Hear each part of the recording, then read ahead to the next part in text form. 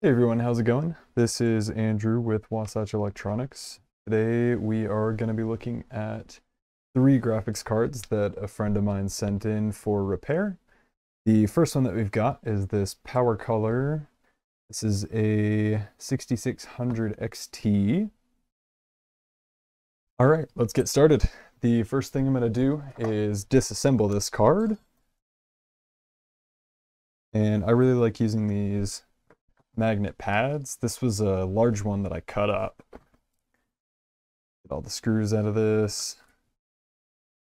I already somewhat know the problem with this card. I've been told that it needs a new 5-volt buck converter, but we're going to double check. Even if I didn't know what was wrong with this card, I would not be powering it on or doing anything else with the card. The first thing I always do is a disassembly, because we need to check and make sure that there aren't any shorts on the card. If you just power the card on without checking for any shorts, you could potentially kill the card completely. If not completely, you could blow a few things on the motherboard, like some MOSFETs, or a buck converter, an LDO, other various components. All right, let's go ahead and start with a resistance check. So we're going to do 12 volts, 3.3 volts, whatever this is down here. I think this is also 12 volts. It's been a while since I've worked on an AMD card, so I'm going to be a little rusty with these. That's fine, 3.5 kilo ohms.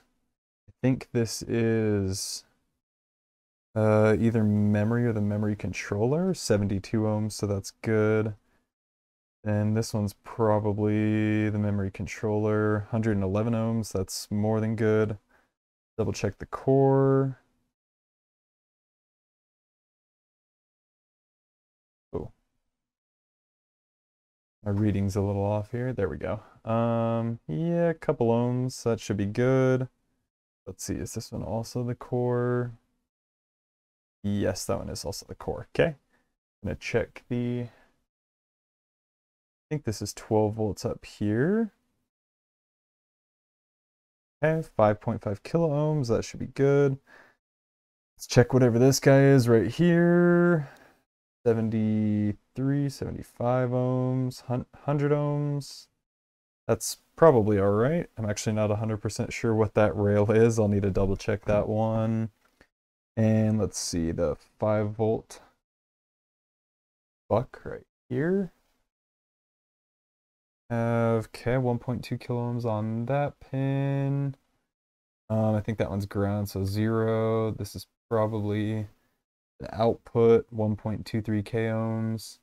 And I can't remember exactly what this pin is again. I'd have to take a look at this, but yeah, everything's fine. There's no major shorts on this card. So the next thing we can do is move to a power on and see if we're missing any voltage rails.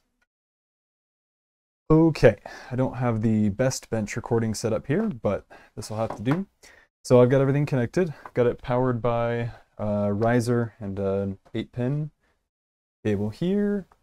Gonna turn my PSU on, and just in case something blows, I am gonna be ready to switch it off. I've got the power supply switch easily accessible. I don't believe it will, but we'll go ahead and power it on here, and then what I'm gonna do, so let's see. I always put my finger on the core right here. You do have to be careful with like 30 series cards because this will get extremely hot, but there is no heat coming from this. And my riser's powered. I know that this cable is powered, so we should be getting power, but we are not. Let's go ahead and probe all the power rails here and see what we're missing. So we've got 12 volts there. We've got 1.8 volts there. We've got the 750 millivolt rail there. Like I said, I'm kind of rusty. I actually don't remember what that is. We have got, okay, 300 millivolts on that one. I think that's probably not correct, so that might be where we're having an issue. I'll show that under the camera in just a second here, under the microscope. We have got nothing on either the memory or the memory controller, probably both of these. Yes, we have no voltage on those, which means we probably have no voltage on core. Yep. And let's see if we have voltage on that converter on the back side. Let's see, we got 5 volts. Okay, so actually the 5 volt buck converter is good. Everything looks fine on there. We've got 5 volts, 5 volts. I believe that's fine. I'll double check and make sure, but we do have 5 volts there, so that should be good. So let me jump back over to the microscope and we will take a look at this chip, see if there's anything visually wrong with it or if there's anything missing in that area, and then we can go from there. So now we've got it under the microscope, we can take a look at that 5 volt buck converter. This is where we only have 300 millivolts output, is on this inductor right here. So if we take a closer look, we can see that this is GS9230. And these GS components are not super great, so I'm not surprised that it's not working correctly. It could be a bad component, or it could be a bad input, or something else going on with it. So I have pulled up a pinout of the chip. Unfortunately, the data sheet's not available. That would be nice to have, but the pinout will do for now. So the things we want to check, the enable pin, which is going to be pin 2. We want to check, let's see, probably feedback, which is going to be pin 5. We'll want to check AN, most likely, which is going to be pin 7. We'll want to check VN, which is going to be 8 and 9. And then we'll want to check, let's see, LX is the output, so we already checked that. We already know we have 300 millivolts there, so we can skip all those. And then we'll want to check boot, VCC, and VN. For now, I'll skip boot, but we'll check VCC and VN. So we'll want to do pins 2, pin 5, pins 7, 8, 9, and 21 and 22. All right, I've managed to pull my power supply and motherboard over a little bit. I guess I need to find a better solution for this in the future, but let's get to checking some pins. I already know that this card is safe to power on, so let's go ahead and do that. There we go, we are good. And let's get to checking. So the first pin I'm gonna check, we have 300 millivolts out, but that is a weird value. So I'm just gonna start with enable, which is pin 2, and I'm gonna go ahead and check it at the test point over here. And I'm getting 0 volts. Okay, that's kind of weird. Let's see, is it being pulled down to ground? Nope, 90 kilo ohms. Okay, so that's a weird issue that we don't have enable, but we have 300 millivolts still. Okay, well, let's move on. In that case, I'm gonna check pin 1, which is power okay. I think that's equivalent to P good, maybe? There's nothing on that one. I'll have to double check and look that up. Let's check feedback, which is gonna be pin 5. Check at this test point. 400 millivolts? No, sorry, 49 millivolts. So that's something. That's probably okay, given that we have 300 millivolts out for whatever reason. Let's check AN and VN, which is going to be 7, and then 8 and 9. So AN we have 12 volts, that's good. VN we have 12 volts, that's going to be good. And next we'll take a look at pins 21 and 22, VCC and VN. So we've got 6, 7, 8, 9, 10, 11, plus 6 is 17, 18, 19, 20, 21, and 22. Let's check both of these. So 21, which is VCC, we have 0 volts. That's probably also not right. And 22, we have 12 volts. So VN is good, but we are missing VCC and enable by the looks of it, and it's still outputting 300 millivolts. So that is a little weird. Let's see if this is being pulled to ground at all. VCC, VCC's 55 kilo ohms. Okay, so neither of these are being pulled to ground, but we do not have voltage on them. Let me take a look at the schematic or the board view, and we'll move to the next step. Unfortunately, I don't have the exact schematic for this card, but luckily I do have a schematic and a board view from another card, actually another 2 cards, that are very close. And this one I'm looking at uses the same GS9230, and it looks like it's got some very similar circuitry. So I probed a bit more and I noticed that the power OK pin, which is pin 1 on that 5-volt buck converter, was being pulled to ground. And I would assume that it's being pulled to ground because the card's not working properly.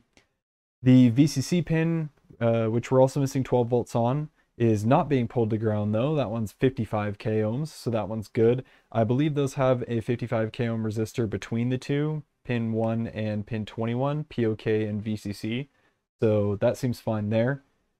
Then I looked at enable again. For now, I'm just ignoring the fact that we have 300 odd millivolts out. I'm not 100% sure why, but looking at enable, I noticed that that's not being pulled to ground either. It's sitting at about 90 kilo ohms, if I remember correctly. So I traced it back a little bit. It looks like it connects to this resistor that you can see in the middle of the screen right now. And that is a 0 ohm resistor. I confirmed that it's 0 ohms and there's no voltage on either side. The other side of that resistor is 5-volt drive enable. So let's go chase down 5-volt drive enable and see why it's not being output. If we pop open the schematic in the board view here, we can see that here is the GS9230. Here's the enable circuitry, and we can see that it goes to 5-volt drive enable.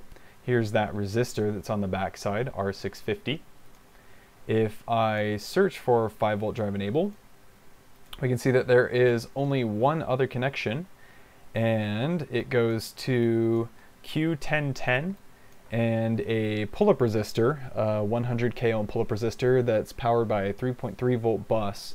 So if it was being pulled to ground, I would be checking right here, see if there's voltage, and see if that was maybe pulling it to ground. But I know it's sitting at around 90 kilo ohms, so it's not.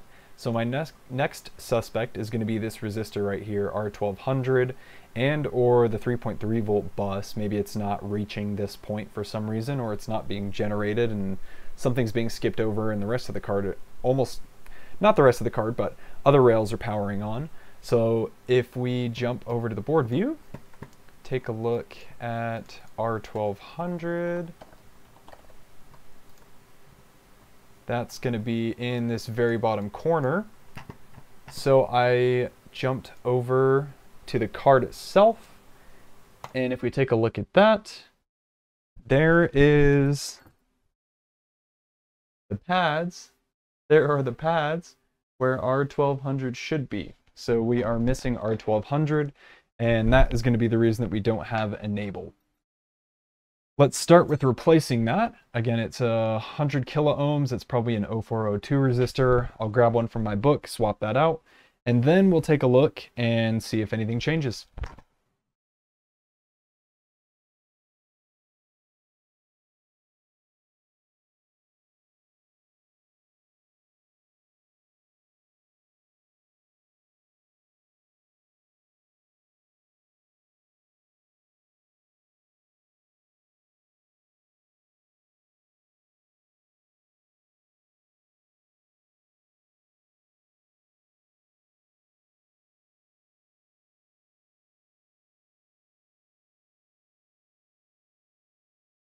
All right, I got that resistor installed and the card connected back up to some power. Let's power it on. And first I'm just going to check and see if the core gets hot. And it is getting pretty warm. Whoops. Let's see, do we have the 5 volts we need there? We do have that 5 volts there now, so that's good. And with the core getting warm, I'm going to see if we, really quick, have V-core. I don't want this card to be turned on for too long. Luckily, it doesn't get too hot, but let's also check the 670 millivolts, 1.2 volts, and we have core 800 millivolts. Okay, let me move back over to the other camera at the test bench and we'll see if we get video output. All right, I got everything hooked up to power. Kick on the power supply. I've got the video out connected. This is my third take because I had to fix one of my motherboard settings. And let's see if we have video output. Fire it up, and it's getting pretty warm, getting pretty hot. And do we have video out?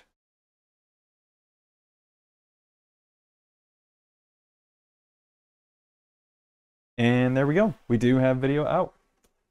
I'm going to kill that. And that will be it. That is going to conclude the repair on this 6600 XT.